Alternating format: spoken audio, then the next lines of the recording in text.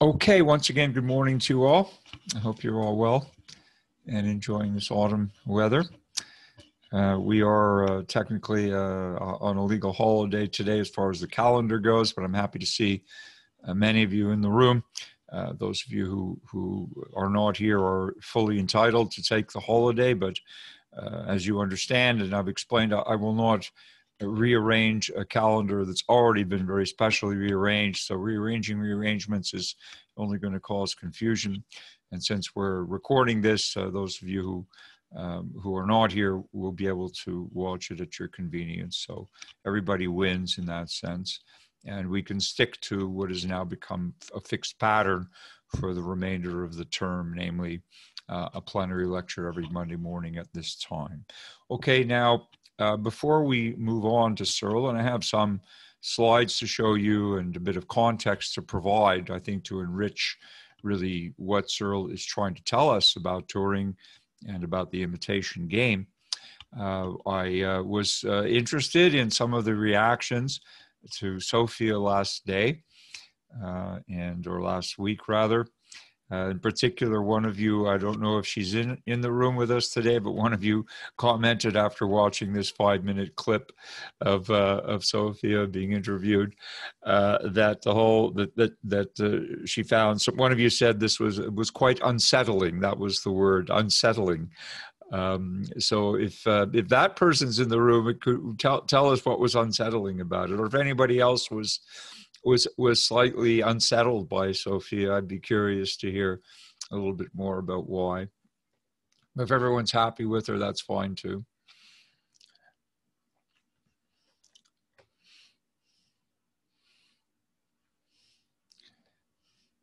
Any comments about Sophia? Or did you all take her in stride? Or were any of you just a little bit perturbed by her? Yes, please. So on YouTube, I saw some videos on her, but on the comment section, it says behind the scenes, it's kind of fake because someone else is controlling the robot behind the camera. So I don't know if that's true or not. Can you confirm that's true, or Yes. if that's false? Yes, Abdul. I've confirmed this already, and I'll be happy to reiterate to you that. And as the interviewer said himself, if you look at the interview again at the end, he was partly surprised because he recognized that she had come up with certain things uncoached. In other words, from her own internal processing, she was able to, let's say, extemporize or converse in a quasi-normal way. Some of it was scripted, some of it was scripted, and she is, I think, connected. She has a wireless connection, and I think she can be coached while she's in the process of being interviewed. She can be fed certain answers. So it's a bit like a sophisticated ventriloquist dummy, if you like. Okay. I'm tempted to make a political comment here, but I won't. But in any case, she looks like words are being put in her mouth at times. On the other hand, she's still able to come up with certain things unaided. So she's a kind of a halfway house, if you like, between what Turing would have definitely applauded and said, well, there we go. That's a huge pass of the imitation game, right? She's passed with flying colors. And what we know to be, as you say, Abdullah, and rightly, and as critics have said, she's really a kind of a ventriloquist dummy and not as independent as she appears. But certainly her vocalizations are pretty amazing. Her facial expressions obviously are mimicking those of humans, and she does have some sensors, or an array of sensors, which allow her apparently to recognize the facial expression of others. So this is a primitive kind of if you like, simulation of mirror neurons, and she's able to express emotion in a primitive way. So it's a big step forward if you consider that to be progress, right? Definitely. So anyway, it just reconstitutes the whole debate about robots. So we'll be seeing more of this in the future, not less, because there's a market for it. There is finance. She was presenting at a conference of investors. Remember, she was soliciting investments. I'm sure she succeeded. Hanson Robotics will be building more of her and more advanced prototypes. and we'll have these things in the market, I'm sure, before very long, given the accelerated pace of technology, okay? Presumably, we'll still know the difference between them and us, but then again, that could also change. So she's pretty much state of the art. All right. We're going to, are there any questions about Turing? Any other questions or observations about Turing before we move on to Searle this morning? Is everybody happy with, with your understanding of what Turing was saying back then, and how much of it has come to pass and how much of it still has yet to come to pass, and so forth?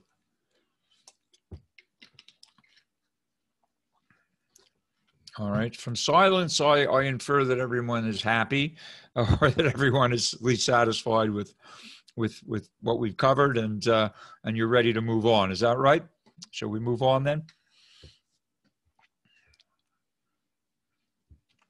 I said more silence. Okay. Well, yes. Okay. Some of you are saying yes. Thank you.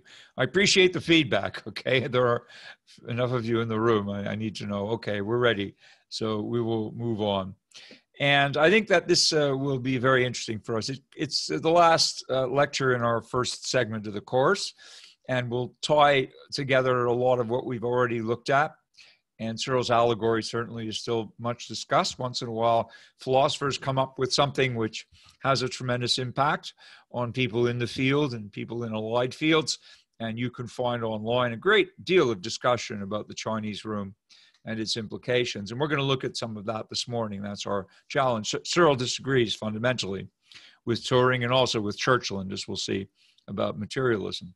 So I need to give you some context before we actually look at the allegory of the Chinese room, which we're going to do. But first, a bit of background, which is not in the Searle reading itself, because obviously Searle is assuming, Searle is a very experienced and well-seasoned philosopher. He's assuming a certain amount of background knowledge. So let me just share with you a screen which is intended to convey to you some of the background terminology and concepts that Searle is assuming that we're familiar with, okay? So let me try and share this. We'll see if Zoom is behaving this morning. It appears to be. I say it appears to be. I have something here that looks like it might be right. I want the PDF, however, and I'm not seeing, oh, there's the PDF, okay, fine. So everybody sees this, right? 3 kinds of AI, yeah? Yes. Okay, thank you. So this is a more modern kind of terminology. Remember, Searle wrote this paper around 1980. We're in the 1980s, so it's already quite old, 40 years old. And he was distinguishing between what he called weak AI and strong AI. Now, those terms are still in circulation, but they've been modified slightly. So I'm giving you the sort of state-of-the-art terminology that pertains to today. It does no violence to Searle's argument. It just locates it in a newer framework of terms. So we can distinguish now 3 kinds of AI, whereas Searle was really distinguishing only 2. Firstly, narrow AI or weak AI, AI being artificial intelligence, right? Okay, if you fail to capitalize the I, or the A and the I both, you'll produce a word AI, which is actually an animal. An AI is a three-toed sloth. I just mentioned this in passing, but if you capitalize AI, then it becomes an acronym for artificial intelligence, all right? If you don't capitalize it, you're talking about a three-toed sloth, okay? So anyway, we have narrow or weak AI, and what Searle's calling weak AI is what we today call narrow AI, because it's dedicated to a single purpose. It's AI that is designed to do one specific thing or one sort of specific thing that may entail a small cluster of other tasks.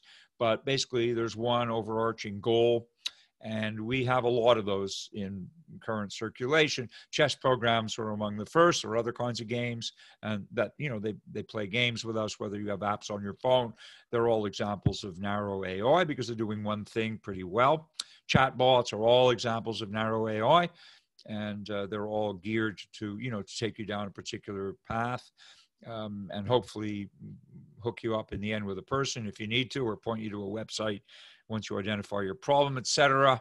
Like the one on your phones, whose name I will not mention without waking her up. Okay, so you know who I'm talking about, SIRI. And autopilots, they've had these for a long time in airplanes. They continually get better. But the autopilot is still narrow AI. It's, the plane is loaded with sensors, and the autopilot is taking in all this information. And its job is basically to maintain the attitude and altitude and speed of the airplane until otherwise directed. And they do a very good job of this. And sometimes a plane can be saved from a crisis by switching it to autopilot, because it will stabilize the flight, whereas perhaps there may be some problem in the plane that prevents the pilots from doing it. But anyway, autopilots work pretty well, or we wouldn't be depending on them so much. And now self-driving cars are also autopilots of a sort. Note that's more difficult. Why? An airplane is vastly more complicated than a car, but you don't have the kinds of traffic in the air that you do on the freeway, or the thruway. So we need autopilots to navigate. You don't have pedestrians running out in front of airplanes at 36,000 feet. So once you're on autopilot and you have good radar, you know pretty much how far away other planes are, and there's collision warning subroutines now. When planes get too close in flight, everyone's warned, and they're even told to take what action to avert a collision, and so forth. But we need a lot more on the ground when we're driving cars, right? So that's why it's taken longer to develop self-driving cars than self-flying planes, interestingly enough. So we have a whole array. Anyway, we encounter every day and cannot avoid encountering a whole array of narrow AI devices, and they basically fulfill the purpose to which they're consecrated, and they can be modified in order to do it even better. And Searle acknowledges this, of course. They're basically tools which help us do tasks, whether they're apps or other kinds of bots. They help us to achieve some purpose, and no one can argue that they fail to do this by and large. Okay, secondly, is this category of general or strong AI. What Searle calls strong AI is now called general AI. And that kind of AI would be able to do many things well. I say can do many things well. We don't really have such an AI. I should have said could do many things well in principle. For example, if we had this, so this is hypothetical, if we had a strong AI device that were fully functional, it could pass a Turing test, much like Sophia is able to, you might want to say, fake passing a Turing test with some coaching, right? Would be conscious and self-conscious, can or would be capable of understanding. We don't really have these things yet, but they're definitely on the drawing board. And it's a matter of speculation as to when these stronger or strong AI or general AI devices will really emerge. And that's something that we're waiting to see, but we don't really have them yet. And what Searle is saying is that we're not going to have them, and he has an argument as to why. And even if we do have them, he says they will not be the same as humans. We'll come to that, of course, today. But Turing thought we would have them. Yes, passing a Turing test in the strongest sense, which is the most general sense. Could you sit down with a computer and have a kind of heart-to-heart talk, just like you might have lunch with your friend and have a heart-to-heart talk? We don't have a computer that can do that yet. Turing predicted that we would. Searle's argument is that we can't or won't, and that remains up in the air. All right, but that's the second kind. The third kind is something we don't yet have, but we've envisioned. And some people are afraid of it. It's called artificial superintelligence.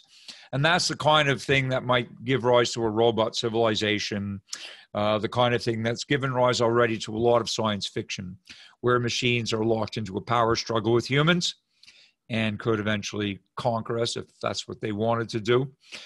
For whatever reason. So there's a lot of science fiction out there. Many more movies. You may be more familiar with all the movies than I am. I remember an early one and a very brilliant one called 2001: A Space Odyssey, made in the 70s. It's Stanley Kubrick, the late great American director, who teamed up with a science fiction writer whose name escapes me at the moment, but a very good one. And they produced this movie together, which is really interesting. It's a power struggle between a super intelligent computer and the astronauts on board a spacecraft, and they're basically in a power struggle over the mission. And the supercomputer is actually starting to kill off the crew because it thinks that the crew is sabotaging the mission, and the crew thinks the computer is sabotaging the mission. So they get into this power struggle. This is very interesting indeed. And they talk to this thing, and it tries to figure them out psychologically. It's a great concoction of the superintelligence. We don't have this yet, and we're not even close to having it.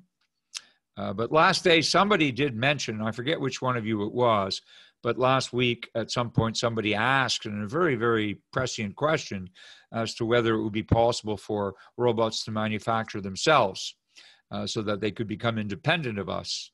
And that got lost in the shuffle, but I just want to tell you that that was also predicted by, in fact, John von Neumann, a great physicist, a polymath really, who was ultimately at Princeton for many years, invented game theory with the economist Morgenstern. He pioneered many things.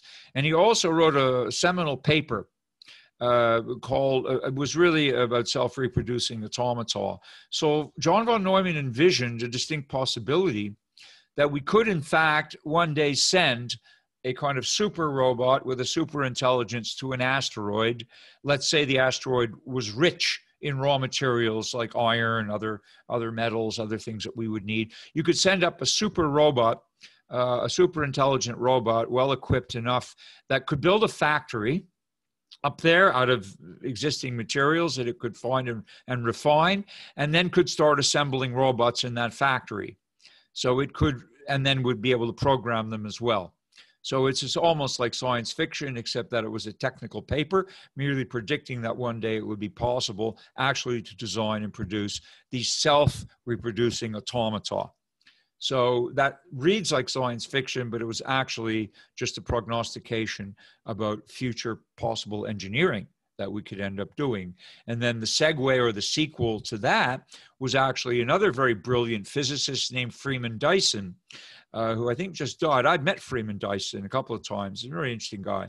And Freeman Dyson took it a step further, and he actually drew up the blueprints for NASA to design a spacecraft that would allow us to go to an asteroid and start mining it.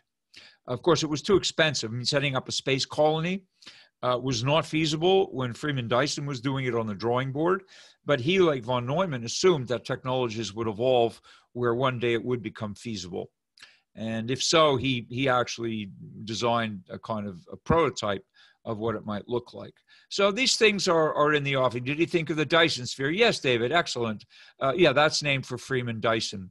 He was a very far-sighted physicist, and very imaginative physicist. So he took everything at least a step further in theory as to what kinds of things we might be able to do in space. So there you have it. Okay, we don't have artificial superintelligence yet. And if we do, then yes, we might have robot politicians, and we might have a robot civilization trying to conquer us. I mean, all the science fiction stuff, which is now just sci-fi, could come to pass. Okay, but don't worry, don't lose any sleep over it. Arguably, we'd have to be able to solve the general AI problem before we get to the superintelligence, right? And we haven't even done the second thing yet.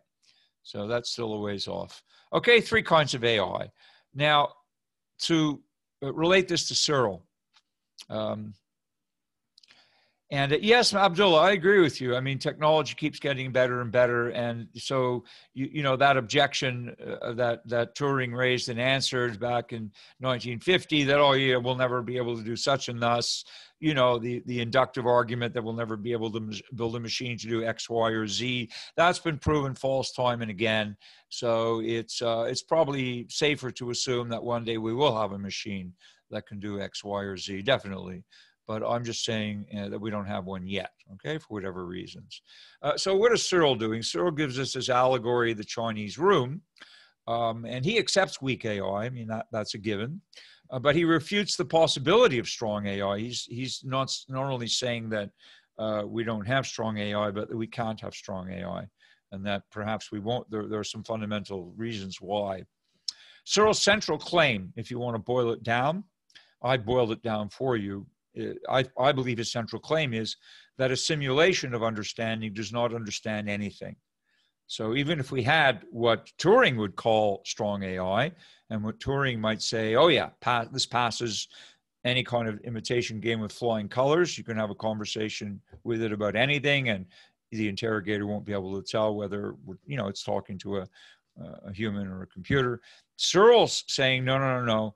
We can simulate intelligence or understanding, and even if we simulate it extremely well with strong AI one day, it still doesn't understand anything, whereas we do. So Searle contends that humans understand languages, whatever languages we happen to be able to speak. He says we understand them, but machines do not. They are simulating an understanding. And his allegory of the Chinese room is calculated to illustrate precisely that point. Okay? So now a little bit of terminology for you. Searle is therefore a holist. A holist is someone who believes that consciousness, self-consciousness, understanding, those kinds of things are not reducible to a complex algorithm. An algorithm, for those of you in doing computer science know, or mathematics know, that an algorithm is simply a set of instructions. Okay, that's what the word means. It's an English word that we borrowed from Arabic, actually. It's originally just like algebra and alchemy and algorithm. All these words that start with AL are usually assimilated from Arabic. It's from the golden age of the caliphs that they were transmitted into the West. Okay, so in any case, if you're a holist, then you believe that certain things are not reducible to a set of instructions. By contrast, proponents of strong AI are reductionists. Yeah, they're reductionists. Yeah, alcohol, Aladdin. Yes, there's a lot. There's quite a bit of Arabic that we've assimilated into English. Okay, thank you, David and Karim. Correct, alcohol and Aladdin. Okay, by contrast, proponents of strong AI are reductionists because they assert that such phenomena can be reduced to a complex algorithm. Okay, that consciousness, self-consciousness, understanding. These things are reducible. Note the plural of phenomenon is phenomena. Please don't say phenomenas. It's barbaric. I know that language is being destroyed as we speak, but I'm old school, okay? So, you know, for now, please, we got those words from Greek, and the singular is phenomenon, which some of you may have heard, and the plural is actually phenomena. If you start with the word phenomena, you're already speaking of more than one phenomenon. More than one phenomenon. If you have more than one phenomenon, then you're speaking about phenomena. And so please don't tack an S onto phenomena and turn it into phenomenas, which is, to me, barbaric. Just like the Latin bacterium is a single one, right? A bacterium. And then if the plural in Latin is bacteria, not bacterias, that's, again, a sort of barbaric version of English. So please understand the origins of these words and respect what some dictionaries still regard as the proper singular and pluralization. Okay, I know language changes, but in any case, phenomena is the plural. All right. You understand the main point? There's a contrast between a holism and reductionism. And I want to say to you, whatever side of this you end up being on, it's fine. There's no proof either way. Searle, moreover, argues that there can't be, and we'll come to that. But let me give you a bit of context about reductionism, because it has been highly successful in science. And here are just a few examples. Remember, generally speaking, reductionism is the thesis that widespread phenomena, again, the plural, widespread phenomena can be explained in terms of, or that is reduced to, more fundamental principles or scientific laws. So when you perform a reduction, you're taking something that has been observed very widely, very generally, but not particularly understood at a more fundamental level, and you're literally performing a reduction by reducing some explanation or modeling of this very widespread observable phenomenon to a much more succinct and comprehensible model or law or set of laws. And that gives you a much better handle by having reduced it. It also sometimes allows you not only to explain what's going on, but also to predict what will happen. And some sciences have very strong predictive records precisely because their reductions are quite powerful. And here are a few examples. I just picked a few. All right, Newton's laws model ordinary motion, right? F equals ma and so forth. For every action, there's an equal and opposite reaction.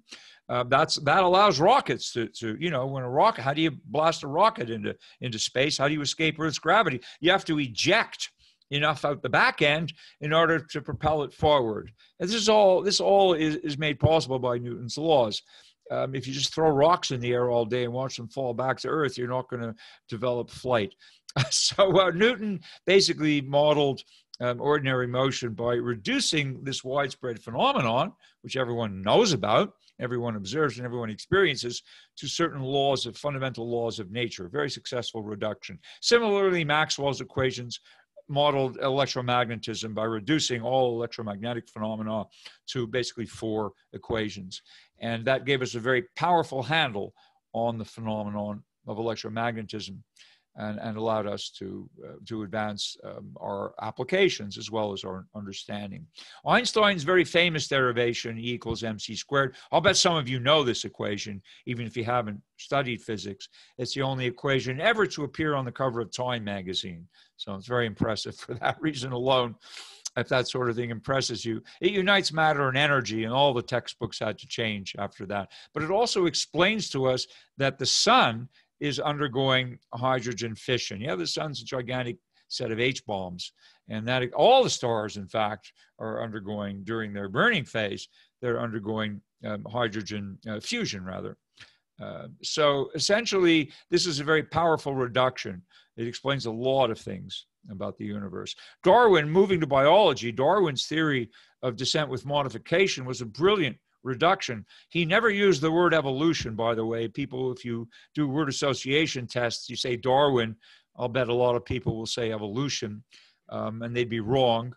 That's just because that's one of 1,000 false beliefs in common circulation that everybody thinks are true because they've simply been told them over and over and over again by people who perpetuate the falsehoods. If you read Darwin's first 5 editions of The Origin of Species, which I have read, you won't find the word evolution in there, nor will you find survival of the fittest. But anyway, what he did say was that there must be some internal mechanism whereby he observed all these variations within species, these little variations within birds and reptiles and other species in the Galapagos, and then more widespread, not only fauna, but also flora.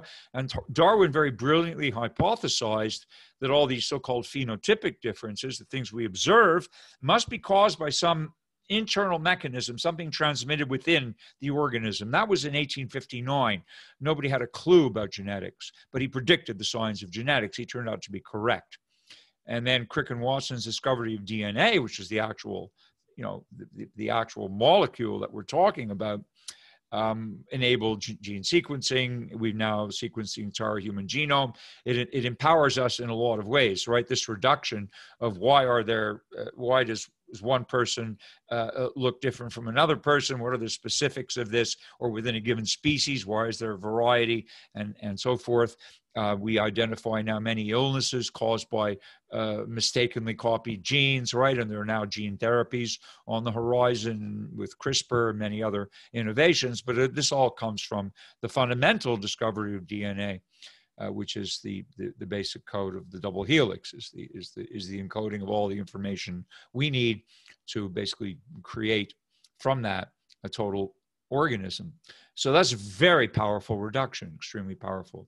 Okay, you get the idea, and science has often progressed this way, by making successful reductions.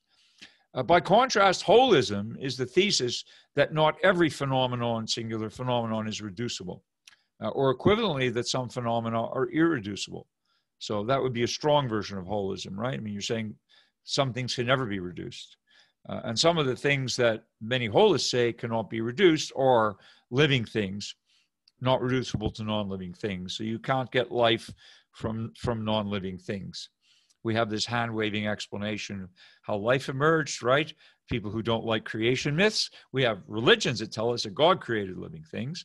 We have scientific stories which try to give us an account of the origins of life from non-life, through this hand-waving stuff about how, there was a prebiotic soup, and there were, the polypeptide chains formed spontaneously because prebiotic soup was struck by lightning or something. You get all this sort of improbable stories about the accidental formation of polypeptide chains, and then suddenly you get blue-green algae crawling out of the sea. Well, I'm not quite sure it's that simple. In any case, it's not something that's been done in the lab. Given life, we can clone life, but no one's yet created life from non-life. Minds, similarly, holists would say, minds are not reducible to brains, and that consciousness and understanding are not reducible to complex algorithms, okay? So that's a basic account of what holism is trying to say, contra reductionism. It does not disagree that very significant reductions have been made, but it asserts that there are some things that are irreducible. And Abdullah comments, so this would be contrast to Churchland. Exactly, Abdullah. Searle is completely opposed to Churchland and is therefore not a materialist, because if you're a holist in general, you're going to suggest that not everything that we experience as a phenomenon can have a material explanation. So for holists like Searle, consciousness does not have a materialist explanation, nor does it have a functionalist explanation. So some things are irreducible, and he would be, in fact, opposed exactly to Churchland. Good observation. Okay. None of this can be proved. What you can do, Abdullah and others, what you can do at the moment is that if you demonstrate a successful reduction, then you've proven that something can be reduced to something else. But if you fail to demonstrate a successful reduction, you're not proving that it can't be done, you're merely failing to do it at the moment. So that leaves space for a holist to suppose that things are not reducible. As far as I know, you cannot prove irreducibility. What you can do is disprove irreducibility by performing the reduction. But Searle wants to take issue with that, and Searle's Chinese room is saying even if we are able to invent a complex algorithm that simulates human consciousness, it will still not be a reduction. There is still going to be a difference. So that is going to be Searle's argument. So he's a sort of steadfast holist. He certainly believes in the irreducibility of things. Okay. Proof is a little more tricky, but you can certainly demonstrate a reduction. You still may not convince holists that everything is reducible. All right, but good questions, very good questions. Is everything all right? Shall I go on? Any questions about this? No. We're good? Everyone's clear so far? Yes. Okay. All right, fine. I'm monitoring the chat room just in case. Okay. So I'm glad I have your attention. This is a fascinating area. I think it's a really very interesting way of philosophizing about science. Yeah, what we're really doing here is kind of philosophy of science, which is a big branch of philosophy, of course. And philosophers can, just as an aside, we can philosophize about any science. You know, philosophers can philosophize about anything. That's what we do. But since science has made such astonishing progress in the last few centuries, and there are so many sciences out there, the questions that they pose and are questions which yet remain unanswered by various sciences are very interesting, and they're all grist for philosophy's mill, naturally. And of course, scientists have philosophical interests in these too. Searle's Chinese room has precipitated a great debate among the artificial intelligence community, and it has a lot of traction in terms of what they make of it. Okay, so let's now focus a little more on natural languages, because the Turing test actually is based on an ability to manipulate natural language. Natural language is any spoken language, okay? Logical languages, mathematical languages, and computer languages are said to be formal languages, all right? But languages that humans speak, which change over time and, which are commonly learned by kids and transmitted from one generation to another outside of formal context, are called natural languages, okay? So whatever language you speak or however many you speak, these are all natural languages. So formalism is a branch of reductionism, which holds that semantics or meaning of formal meanings that are of claims that are made or propositions that are stated in natural languages are a function of, in other words, can be reduced to vocabulary and syntax. So now we're focusing our reductive versus holistic lens on natural language itself. And for example, if you look at the progress that Google Translate has made, it provides weak empirical corroboration of this formalistic thesis. Because if you type into Google Translate a phrase or a sentence from almost any natural language, they keep increasing their repertoire, right? You could translate from one language into another language. And I trust it for saying things like, good morning, how are you today?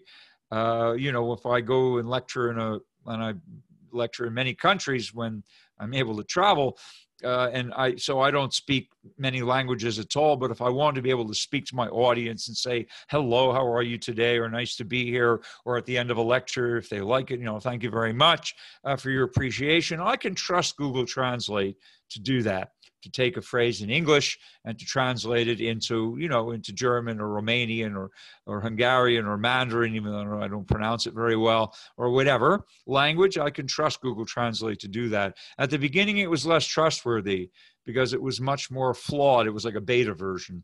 Now they have pretty much alpha versions, and they do a very good job. Not so good with robust scholarly text, though. You can't trust it to make good, officially good translations. They're very poor, actually, because the semantics breaks down. Google does not really understand more sophisticated formulations.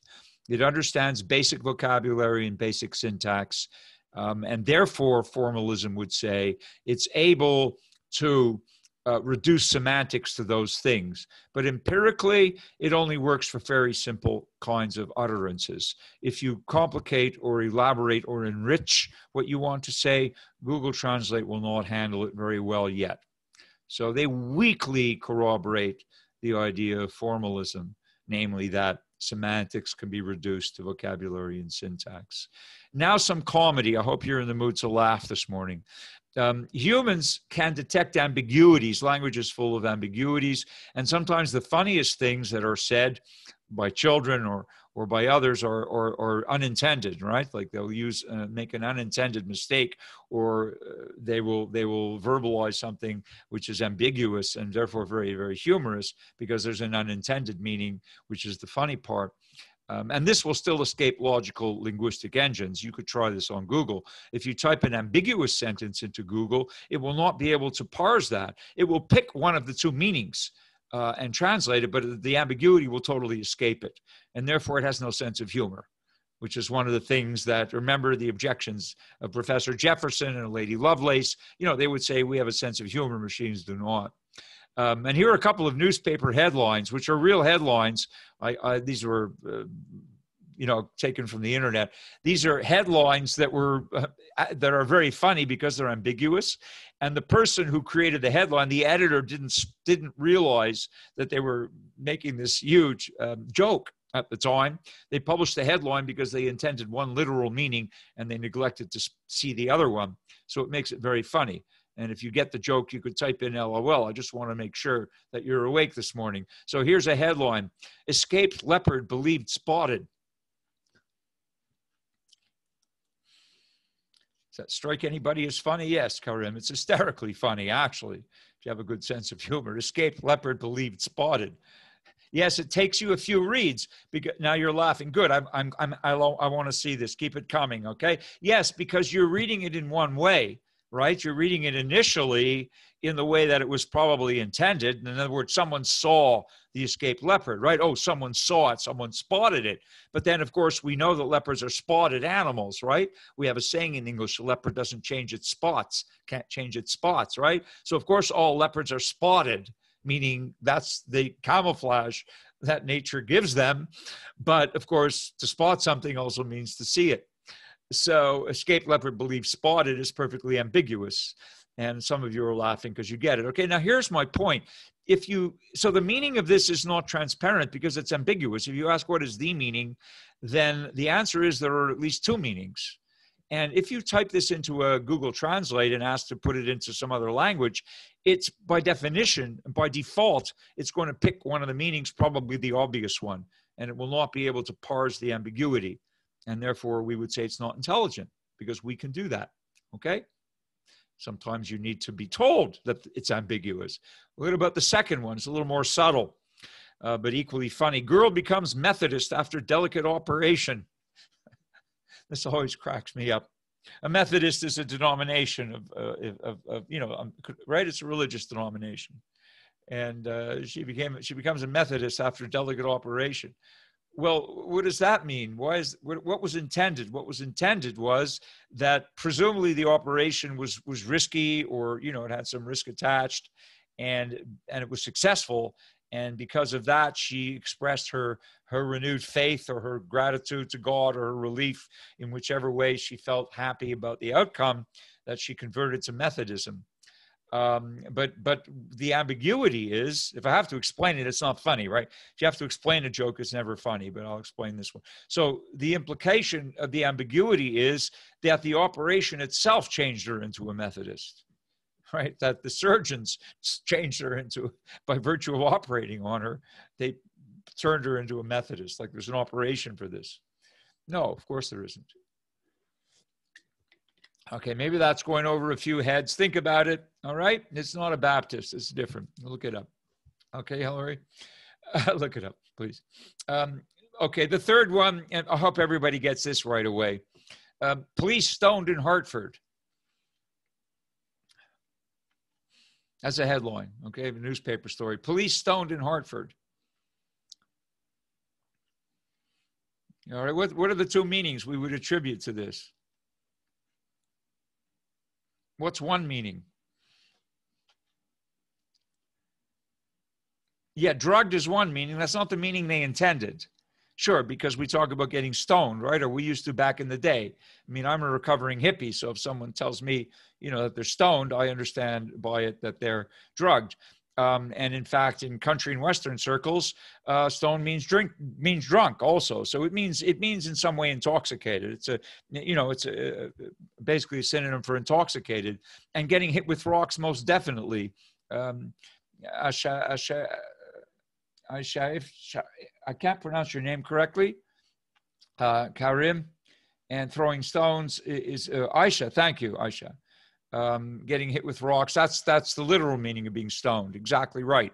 That's a biblical meaning, okay? So we have two meanings. So what was intended was, I think, that someone was throwing stones at the police. Whereas what was unintended was that the police, got intoxicated, all right? So those are some ambiguous headlines. And what makes them funny is that one meaning, there's an unintended meaning. And the point that Searle would make, and I'm making this, Searle's not making this point. I'm telling you that what something means, therefore, if it's an ambiguous statement, then you cannot unequivocally reduce you cannot perform a reduction such that the vocabulary and the syntax unequivocally tell you what the meaning is. Especially since there are ambiguities, there are two meanings, and we don't know which one was intended. So that would be an argument against this reductive proposition of natural language, that you can get meanings strictly from vocabulary and syntax. In fact, there are ambiguities that point to two possible meanings, so you need to know more. You need to know the context, perhaps, in order to really understand the intended meaning, all right? And that's another point. So I want to tell you something else, that the robot Sophia supposedly came up with a joke herself. And this has been exposed as a fabrication, but apparently she herself came up with this joke, which is very clever if she did. It's a very clever joke. The riddle: what kind of cheese do you use to coax a bear out of a tree? All right, riddle. What kind of cheese do you use to coax a bear out of a tree? And the answer is Camembert. which is very clever, right? Camembert is a delicious, fatty, extremely unhealthy French cheese, right? If you want to clog your arteries in a hurry, eat Camembert. It's delicious cheese, but very fattening and, you know, full of cholesterol. And okay, but Camembert is how you pronounce it in French. Camembert. In English, we say the same, Camembert. And of course, it sounds like "come on, bear." Right? So you want to coax a bear out of a tree. What do you say? "Come on, bear. Come on, bear. Come on, bear." Right? Get the bear out of the tree. Does everybody get this? You guys laughing? Yes, nice. Yes, Rogie, it's cute, right? It's clever. And apparently, yeah, LOL, Hillary. Yeah, I think it's very clever. And if Sophia really came up with this, then she could be the first robotic stand-up comic. Remember, that would be a real breakthrough in, wouldn't it, in strong AI if we wheeled a robot over, a robot walks on the stage on a comedy club and delivers a monologue. That would be really something. Okay, so you can imagine it right now, Abdullah. Okay, so there you go. So what about this sentence? Here's a question. Yeah, robot bar. Yeah. Now we're talking about a science fiction story, right? We got a bunch of robots drinking in a bar. And there's a robot comic on the stage. Okay. What about this sentence? Here's the sentence for you. Originally, this is a sentence from Chomsky. I changed the color, and I'll tell you why later. But imagine you encounter this sentence. I'm assuming some of you at least are encountering this for the first time. And the sentence says, orange ideas sleep furiously. Okay? Orange ideas sleep furiously. So what does this mean? Well, if we're going to take a reductionist tack, then we firstly would have to identify the correctness of the vocabulary and the correctness of the syntax, and then somehow from those two components, try to understand the semantics, right? Perform a reduction of vocabulary and syntax to semantics. So let's go through the vocabulary. Is orange a word? Yes. Ideas? Yes. Sleep? Yes. Furiously? Yes. So your spell checker, which can only do that, would tell you that the vocabulary is correct, right? We're using English words, and each word as a building block of language, each word here is correct. So we would say, find the vocabulary, checks out. Is the syntax correct? Anybody? Is it a grammatically correct sentence?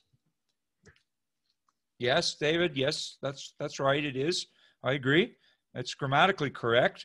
If it's grammatically correct, we should be able to identify what the function of each word is then syntactically. So as a part of speech, for example, and how syntax relates vocabulary, right? Syntax are the rules of engagement whereby we relate one word to another in a grammatical context.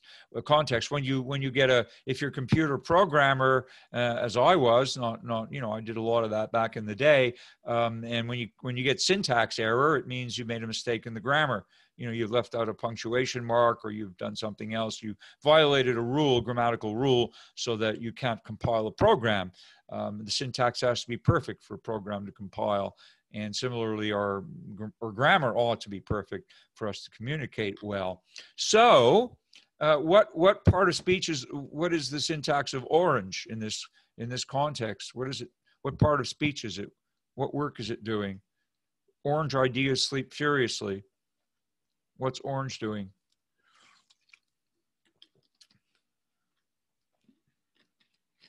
Is it the fruit, or is it something else?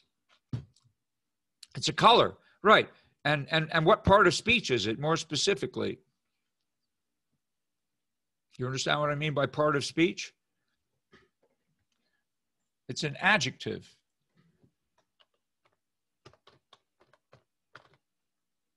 Orange is very good, all right? Adjective, all right? Do you get that?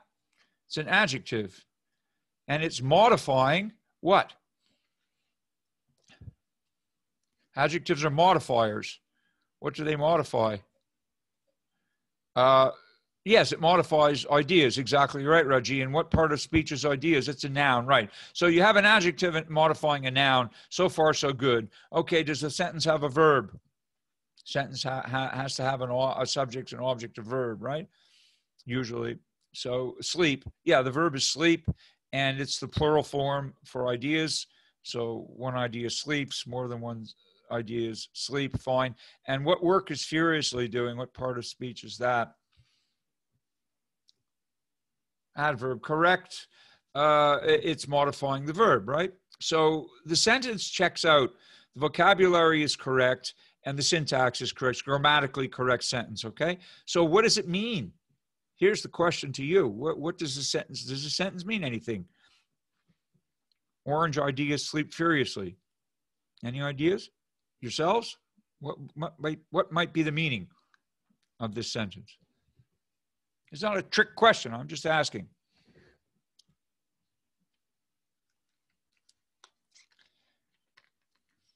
Okay, it's a big silence. So it's meaningless. Okay, so to David, it doesn't actually mean anything. All right. Might it mean something? Does anyone have an interpretation? Could it mean something?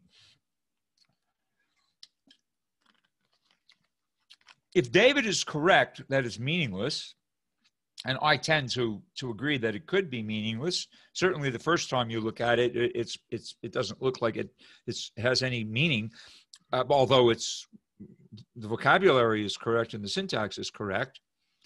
Then wouldn't this be a refutation of the formalist view that we can ascertain meaning from vocabulary and syntax? Semantics, in other words, meaning, is what we can get at through a reduction of vocabulary and syntax. It doesn't appear to be the case, because in this sentence we know that the vocabulary and syntax are correct, but they themselves do not seem to convey a particular meaning to us. And it could mean something given context, says Rajesh. Sure, anything could mean something given context, but if you're not given context, then you might have to suppose that you need context. So the sentence as a standalone sentence doesn't actually mean anything, right? And that points to some very, very interesting questions in theories of meaning. Because then how much context do you need? And what if the context itself needs context? Are we going to be led to an infinite regress? Or at some point, are we just going to assume that something means something? Or are we going to assume it doesn't mean anything? It's a very interesting question, and Searle's allegory will raise exactly this kind of question. So I just wanted to say, I changed the modifier orange. The original sentence, which I think was Chomsky's, said green ideas sleep furiously. So if I change orange to green, if I now wrote a sentence that said green ideas sleep furiously, that is not as meaningless as it used to be. Because that sentence, green ideas sleep furiously, was, yeah, Chomsky, right. That sentence, green, the sentence green ideas sleep furiously was concocted before the environmentalist movement. So now we associate with green this notion of environmentalism, right? So, and we know that green ideas could be interpreted as having the meaning of ideas about environmentalism. And if green ideas sleep furiously, a lot of environmentalists are very angry about the environment, right? And are being active, politically active, in other ways active to try to bring about changes to ameliorate the situation. So one could say that green ideas sleep furiously now has a meaning or a potential meaning that we could impute to it, which it didn't have 50 years ago or 60 years ago. That's why I changed it to orange. So it would be apparently still a kind of a meaningless utterance, okay? So Karina says, what if the phrase means something else in another language? For example, we use I love you to express love in other languages in various ways. Yes, absolutely. Well, that's more complicated because then we're depending on translations, once again, which is always a more complicated thing. It is possible, Karina, I think it's a great question. It seems to me possible that a sentence that's meaningless in one natural language could become meaningful when translated into another. Yeah, definitely. And vice versa. A sentence, that's meaningful in one language could become meaningless when translated into another. And we also have to be careful about how we translate, yeah? Because, I speak French fairly fluently, so I can tell you that there are all kinds of mistakes that an English speaker would make just knowing vocabulary and syntax, but not semantics. For example, in English, if I say, I am cold, right? In English, I'll type it in, right? I am cold. Now, we understand what that means. I'm saying literally, it means like the ambient temperature. I need to wear a sweater or something, right? I'm cold, meaning I'm feeling cold, right? Okay, so that would be the normal meaning in English of I am cold. If you translate this literally into French, okay, it's je suis froid. And that is saying something very different. One of you is repeating to me, je suis froid. So what does it mean? Whoever just spoke, you speak French. So what does it mean? Il fait froid. No, just j'ai froid is what you would say. If you want, not it's cold is il fait froid. But if I want to say that I'm cold, I would say j'ai froid. J'ai froid. J'ai froid, Oui. okay? Meaning I have cold. That's a different way. I have coldness, j'ai froid. If you say je suis froid, which is the literal translation, it means you're sexually frigid, okay? That's what je suis froid means. Nobody says that in France because there probably isn't anybody who is. But I mean, if you said that in French, you'd be saying you're frigid. Okay, very different from saying you're cold, right? So that verb, if you use the verb to be, you're saying something very different. In English, you use the verb to be. I'm cold, I'm hungry, I'm sleepy. We use the verb to be, right? But in French, you have to be much more careful. You have to use a possessive. You use the possessive verb I have cold, meaning I'm feeling chilly. Okay? So it is interesting, and this is, and the same with Spanish. Absolutely, Maciel. So it's exactly the same thing, right? So el mismo, yeah, el mismo. Because they're Romance languages, they have a similar root. Lo mismo, sí. Gracias. Lo mismo. So basically, what we're talking about now is so meanings can change, but this is only going to reinforce Searle's point and be an argument against the formalist point that if you simply translate vocabulary and syntax literally, you can end up changing the meaning of something quite drastically in a different language. So meaning is not, therefore, simply a function of vocabulary and syntax, because we can maintain a parallel vocabulary and syntax from one natural language to another, but we could end up saying something we did not mean to say whatsoever. And therefore, we have to learn context or idiom or nuance. And that's not specified simply in a dictionary, right? Not specified in a grammar rule book. And meanings change. Meanings change. Also, Wittgenstein talks about this a lot in his philosophy of language, that meaning ultimately becomes a function of usage. However people use a given word, if it's in popular enough and sustained enough usage, then the meaning of that word is defined by its usage and not by any other unchangeable authority. So meanings change over time, which they do. And you can think about that. A lot of meanings of words have become different than they used to be. So you have to think about that. Meanings are somehow more slippery, more malleable, whereas vocabulary and syntax may indeed be more fixed over time, okay? So this question of meaning is a very interesting one, and it leads to a very big conversation in philosophy of language, which is basically a little bit of what we're doing this morning. You can't escape that if you're going to look at Searle. All right, so those are some considerations of context itself for the Searle reading, a sort of meta context for Searle's allegory.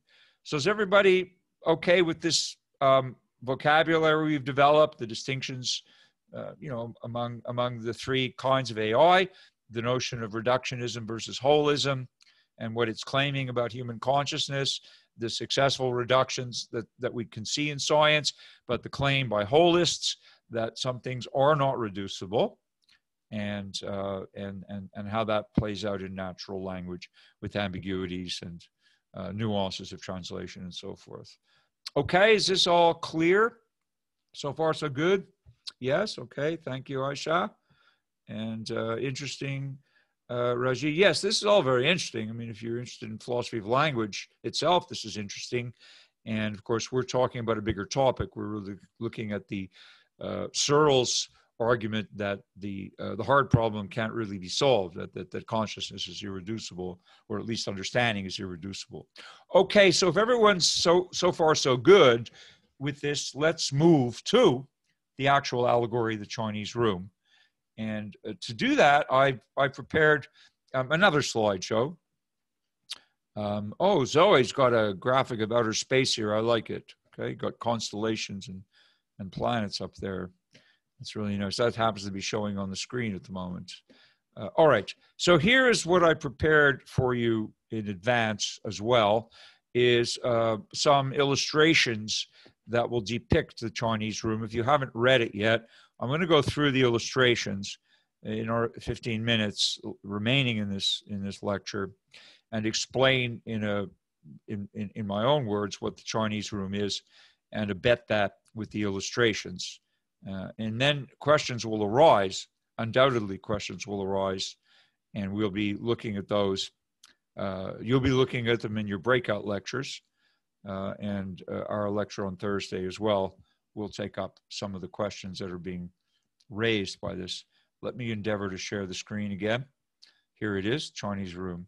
Okay, does everybody see this? I'm sure everybody does, yeah?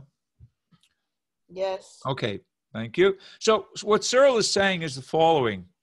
Suppose you have a room with an agent inside. This is a person, okay? These are two drawings depicting the allegory just a little differently. And outside the room, you have, we suppose, someone who understands Chinese, okay, can write and read Chinese, okay? We're supposing that. Now, if any of you in the class happen to be Chinese, if any of you are able to read or write Chinese, you have to change the name of this allegory from the Chinese room to a language you don't read or write. So if you read or write Chinese, but you don't read or write Greek, then pretend it's a Greek room, okay? Or, you know, a Polish room or some language. Pick a language you don't read and write, and that's the name of that room for you. But for most of us, presumably the majority here does not read or write Chinese, so we can use Chinese as the language to illustrate the thought experiment, right? It's a thought experiment. So imagine this room. And outside the room, there's a Chinese speaker who reads and writes Chinese, and they put in a question in Chinese. And inside the room, this person inside the room only has two things. They have an instruction set. They have an algorithm. And the algorithm says, look at the symbols on the page and match them to your database. You've got a catalog here, okay? So every symbol on the page is like an input, and the instruction you're following is look in the catalog until you find that input, and then you'll see a matching output, right? And then that is what you reproduce. You reproduce the output on a piece of paper, and you hand that back to the person outside the room. They walk around the room for the output, and then they'll get the answer to their question, and they'll think you understand Chinese, but actually you don't. It's a simulation, right? It's a simulation. So this, to be clear again, this person is only following instructions. This person's equipped with a catalog which matches, will say, hypothetically, all possible inputs in Chinese. Every question you could write down, for example, in Chinese on a piece of paper would be associated with an output in that catalog. All you need to do is study the input, do a search until you get a match. When you get a match, when the input on the, the input paper matches in the catalog, you look at the associated output, you produce that output on a piece of paper and hand it to the person in the output side of the room, and that will be the answer to the question. And the person outside the room will think that what's ever going on in the room understands Chinese, right? Because it asked the question in Chinese, it got back an intelligible and probably a correct answer in Chinese. So the inference of the person outside the room is that this room understands Chinese. Whereas Searle is saying, the room doesn't understand Chinese at all. The room's just following instructions, processing data. It has a database, it has an instruction set, and the room does not understand Chinese at all, but could simulate it. But a simulation is not the real thing. What Searle is saying, that the person who really understands the language really understands the language. Whereas what the computer is doing is it's producing a simulation of understanding the language. But that's not the same thing as understanding. Is this clear? That's Searle's claim. Is this clear so far? Yes, it is. Okay. Now, it's a very interesting claim. And we're going to elaborate a little more, show you an example of how it works, okay? So there's a difference. And what Searle is saying in general, I mean, this is a specific example using a language, but Searle's more general point is that we can always draw some distinction between a simulation and the real thing. And that however good a simulation is, it's not the real thing. And some examples, so I'm going to type that word in because that's That's the operative word, right? Simulation. For example, when we have class on campus, if I could type simulation. Okay, so for example, we can simulate a fire. We have fire drills on campus, right? You're sitting in class, remember? Suddenly you get this really loud alarm going off, very painfully loud, blinking light and a loud alarm, and everyone has to vacate the building, right? You all have to order in an orderly fashion. We make our way out the nearest exit and wait for the all clear to come back in. What are they doing? They're simulating a fire. It's called a fire drill. They're not simulating a fire, but they're simulating what we should do in case there were a fire, right? It's called a fire drill. So we're simulating our behavior in a fire, more specifically, but nothing is burning, right? A fire drill is a simulation. Nothing is actually on fire. We have flight simulators. Flight simulators are really important for training pilots because they can put a pilot in a flight simulator and then simulate all kinds of problems with the plane, problems with the weather, problems with communication with the ground. You can train a pilot to react correctly to all kinds of stimuli, which are not normal, but you're never risking any lives, right? So a flight simulator is a really great simulation, except for one major factor, which is that it never leaves the ground, right? I mean, you can simulate taking off and landing in a flight simulator. You can simulate a thunderstorm. You can simulate a hurricane. But it never, yeah, turbulence, exactly. But it never leaves the ground. I mean, the thing isn't flying. So a flight simulator does a great job of simulating flying, but it never leaves the ground. So there's a huge difference. It doesn't go anywhere. When you get out of the flight simulator, you're exactly where, you're where you started. Okay. So a simulation is not the real thing. You get this? And similarly, Searle is saying that a simulation of understanding language is not the same thing as understanding language. You can simulate understanding without any understanding going on whatsoever. Okay? So that is Searle's point about simulations and the difference between a simulation and the real thing. So here's another illustration of the same thing. You got someone sitting here. In this case, the input comes in on a monitor. Someone typed it in. Okay, you got the input on a monitor. You got the rule book, the instruction set, in other words, and you have your database here. And then you follow the rules. You get a match. You produce the output. You drop it in the output chute. And whoever is outside, the Chinese speaker in this case, got an answer to the question. So they assume that the person inside, or the agent inside, or the computer inside understands Chinese, whereas in fact there's no understanding. Here's an example I pulled from the web.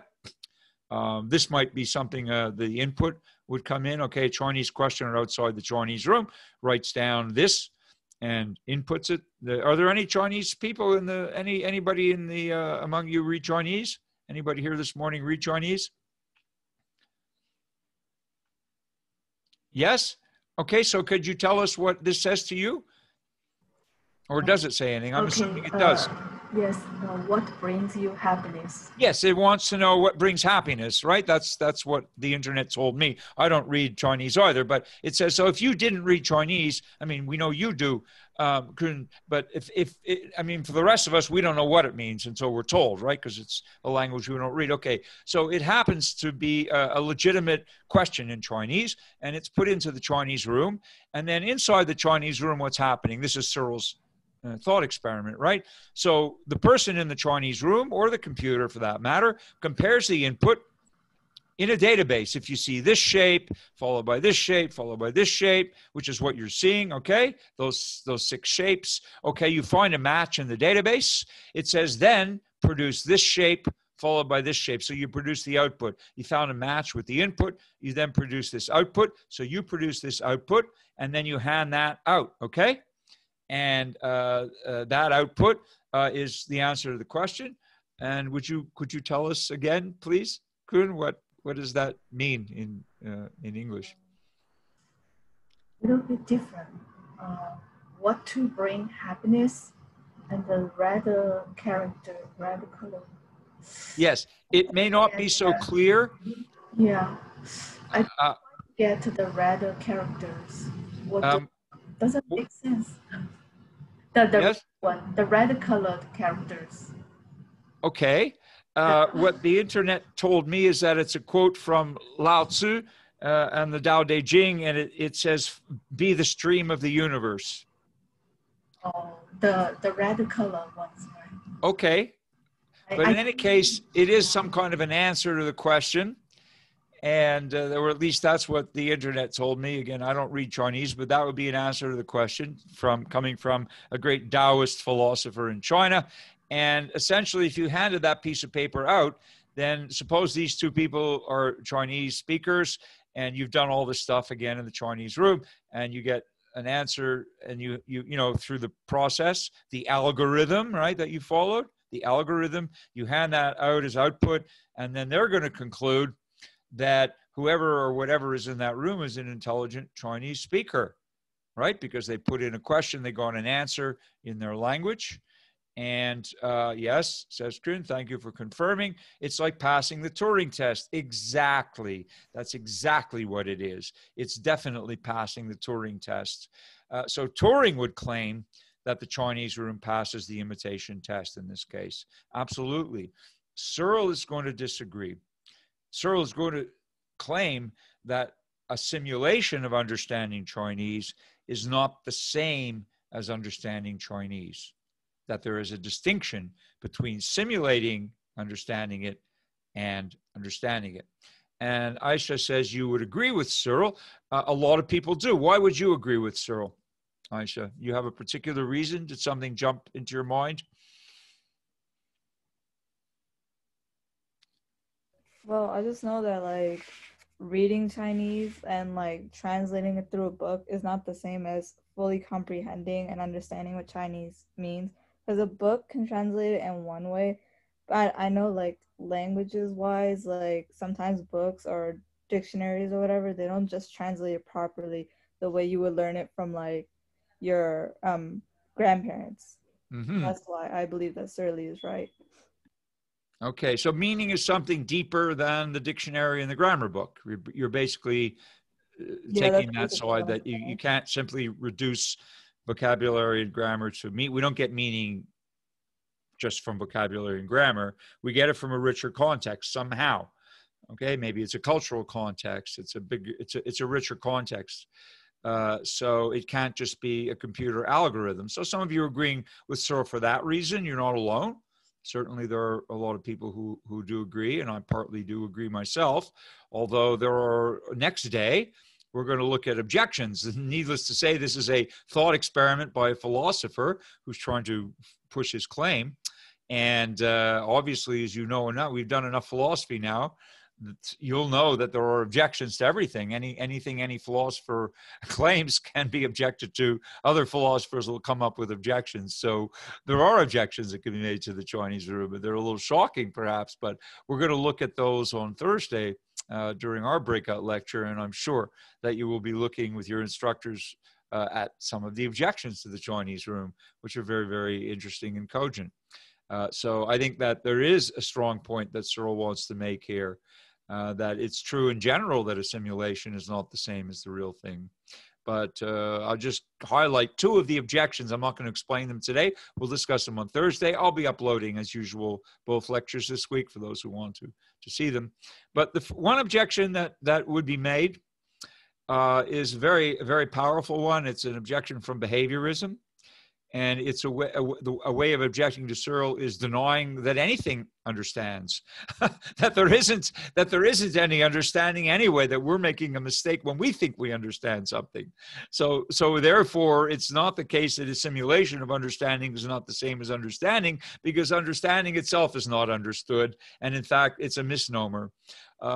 People would say, the behaviorist would say to you, this is an objection from behavioral psychology. I'll explain it more next day. A behaviorist would say, look, when someone says, good morning, how are you today? And you respond, I'm fine, thanks, how are you? The behaviorist would say, you didn't understand what that person said to you. You're just replying. What happened is you have an English room in your head. Okay. And when someone speaks to you in English, you are matching their input to your database, and you find a match, and you are outputting to them the reply that is normally and standardly given. So when someone says, good morning, how are you? If you have an English room in your head, then you're simply going to say, oh, I'm fine, thanks, how are you? because it's input-output. So it's just behaviorism, and there's no understanding necessary. So every time you speak a language, basically you're creating that room in your head. If you speak 5 languages, you got 5 rooms, 1 for each. Okay, that's one objection. So there isn't any such thing as understanding itself. And Turing would say, you know, that's what pretty much what Turing would say. That's a great question. That if we can replicate this to the point where no one could tell the difference, then we've succeeded in simulating thinking, whatever thinking is. Remember, Turing's point is that, you know, as a functionalist, we only need input, internal state, and output, and we can simulate thought with that. And so this passes the Turing test, and therefore we've done our job. We don't need to understand understanding in order to do that. Remember, Turing avoids the hard question altogether. Okay. So anyway, I want you to think about these things. I mean, Searle, it's brilliant. What Searle came up with here is truly brilliant. But one objection is that nobody understands anything anyway, that we're just signaling to each other. And that signaling is a kind of behavioral way of exchanging input and output. And I'll explain that in more detail on Thursday. Okay. So we're out of time for today. I know this has been interesting. I think it is. And I know that you're engaged with it from the dialogue we've had minimally here, at least in the chat room. So good for you. And remember, it's all coming back to this fundamental question about Descartes' notion, right? Remember, Descartes said, how do we know the wax is the wax? It's because we have this faculty called understanding. And so Searle is also kind of Cartesian, right? He's supposing that this thing called understanding is such that it's not reducible. So anyway, Descartes would probably agree as well. Okay, have a wonderful day and think about Searle. Read what Searle has to say himself. If you haven't already done so, please. And I will see some of you on the breakout session on Thursday, and the rest of you will continue with your instructors and delve a little more deeply into this very interesting allegory. You're more than welcome, everyone. Have a wonderful day. You're more than welcome, and we'll see you all soon enough. Next Monday, we begin a new segment. We're going to change the topic. We've looked a lot at epistemology, ontology, philosophy of mind, philosophy of computing. We've done a lot of work in that area this 5 weeks. Next week, we change the topic completely, and we're going to look at an equally, if not more urgently pressing set of topics that deal with ethics and justice, okay? So get ready for that. We'll be looking at Aristotle next Monday and his Nicomachean Ethics, and that reading is in your textbooks, okay? It's in the required text. So anyway, have a wonderful week, everyone, and take good care, and I'll see you soon, okay? Bye-bye for now.